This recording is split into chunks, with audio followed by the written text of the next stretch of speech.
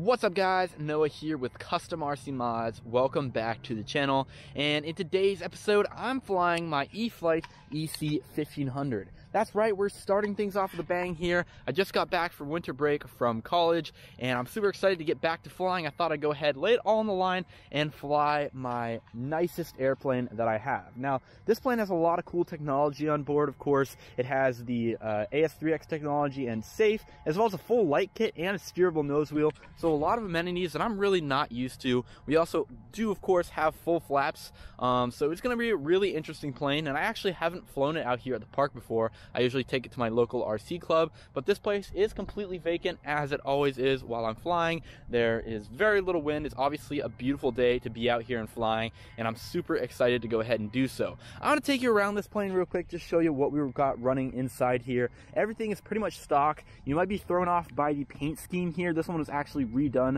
by my buddy Joey before he sold me this airplane, so it doesn't have the original Coast Guard scheme on it.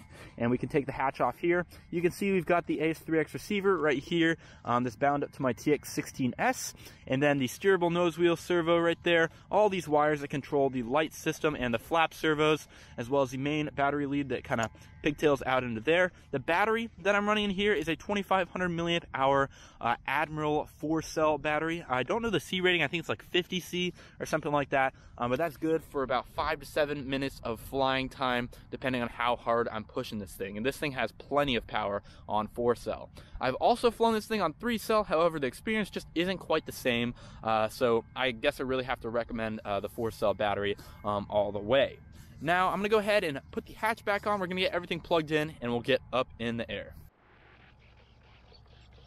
Alright guys, so we are good to go. You can even see we've got these slow droop flaps there. That's super cool. We will be utilizing those, but this thing has plenty of power, and of course I have plenty of space to take off. The only variable here is the ground, which is going to be interesting because it's aerated grass, and I'm not sure how this thing is going to roll, but you can see gonna go ahead and steer. I do have differential thrust on this, however I'm not using it because it's just really not too necessary. So we just went ahead and turned around. It's a little bouncy, but we're gonna go ahead and get up in the air. Okay, just got hit by the wind there, and I'm gonna get us out of the sun so you guys can see it better. And this thing, being a styrofoam material, unlike foam board, is a lot lighter than typical cargo planes this size, even something with 2 engines, so it definitely does get bounced around in the wind more. But I'm flying at a quarter throttle right now, and you can see this thing is performing just fine, is commanding. And this is obviously best to fly in no wind, and you can definitely feel it, like I said, but again, no real issues. These are just crosswind passes. But yeah, the biggest thing that was a selling point for me when I bought this off of Joey was how smooth the throttle delivery is. You can see this thing just taking up there, and the motors sound so smooth. That's something really cool that you don't get a lot when you're just making DIY airplanes from foam board, because there's always a little bit of vibration somewhere, and you're not going to really get the same experience. So this was a lot different. Even though it's a very similar spec, it's a lot different than the guinea pig. And there also is a considerable amount of static thrust up for grabs, even on these smaller, like 6 or 7 inch props. So the propeller size is smaller. Obviously that makes the motor KV higher to get the same amount of performance, but also the propellers are 5-blade props, so they look super cool, and they're actually really functional. The only red flag for that is, of course, if I ever break one, I'm not just going to be able to replace it unless I buy some extras. And of course, being something more proprietary built for this airplane, they're going to be more expensive, and there's less generic options available. But as you can see here, this thing is just cruising through the sky.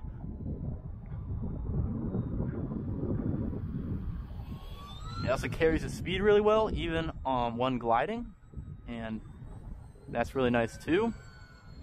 I'm basically just flying bank and yank. However, as soon as you add that rudder in, the rudder is huge on this thing. It does react, and honestly, you can pretty much fly this rudder only, except for you need a little bit of counter aileron to keep this thing from rolling into the ground, because the rudder is so high up off of the center roll. That was half throttle right there. I'm gonna do a full throttle pass for you here. Let me go ahead and work it around the circuit here. Okay, I almost got into a dive there just because I hit the wind weird. And again, as soon as you roll your wings over, you're susceptible to really diving down because of course the wings aren't creating lift when they're sideways. So here's a full throttle. Look at that thing go, and it sounds so cool. You can, it honestly doesn't get louder when the throttle's up there. You can just hear kind of the wind rushing through the props a little bit more prominently, I guess. Yeah, but this plane is very interesting. Again, it really does not like the wind. I am fighting it a lot. Of course, it can fly in the wind, but it just the experience is, you know, not quite there.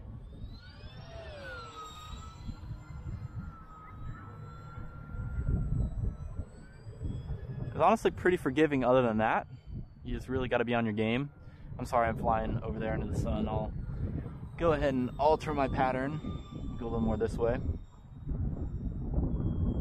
And this plane is about the top of the kind of category for planes that I would fly out here at the park.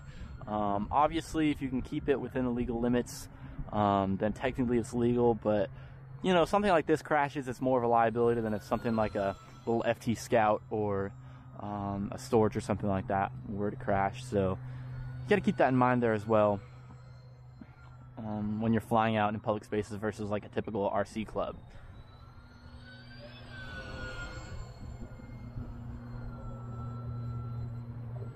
Yeah, everything is just so predictable. This thing tracks straight as an arrow, and that's one of the main advantages to buying a plane versus building it. You don't get that satisfaction that you made it with your own hands, but it definitely flies a lot more consistently. And of course, this has been engineered like crazy and released by a prominent hobby brand such as E-Flite, so you know that you're getting the best of the best versus something that you're just piling together with foam boards. So I like them both.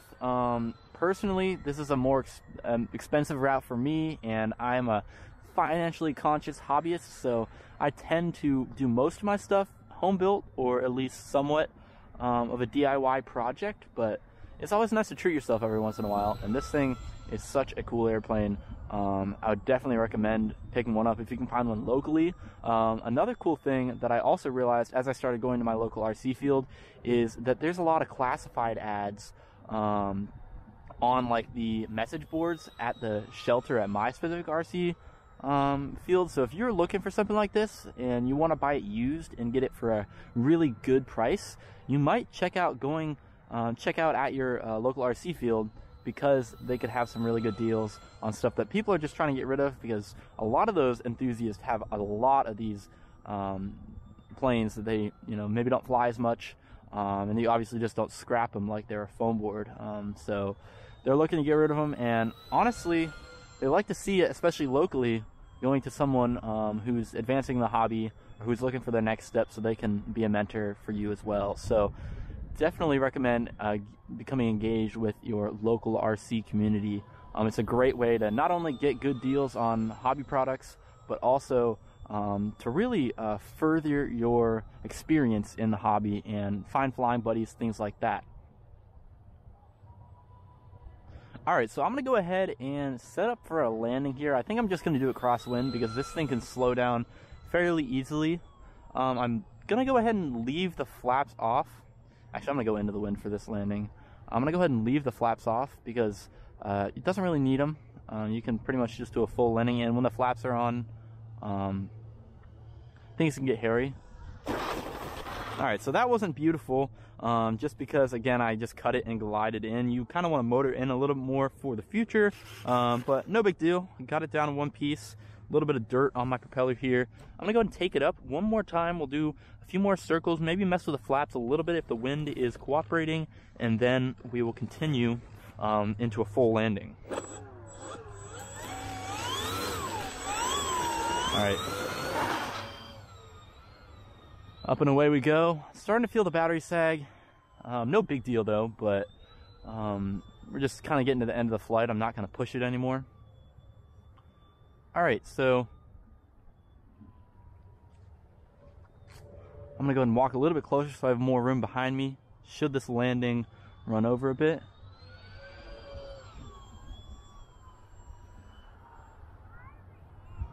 And this time I'm actually going to go ahead and motor it in, as I said I would before. And that's going to obviously make the descent angle a little bit more reasonable. There we go. Either way, it's just going to be a little bit of a thud, but that's no worries because, of course, that's just going to be how it is when you're landing a 5-pound RC plane onto rough ground. All right, one more time. I'm going to go ahead and take off with half flaps this time. And there we go. That thing just shot it right up in the air. Flaps go up, and we are, again, up in the air, getting into the pattern here. And now I'm going to try to land with half flaps. You definitely don't need full flaps on a day like this, and with the wind, things can get unpredictable, so I'm not going to mess with that.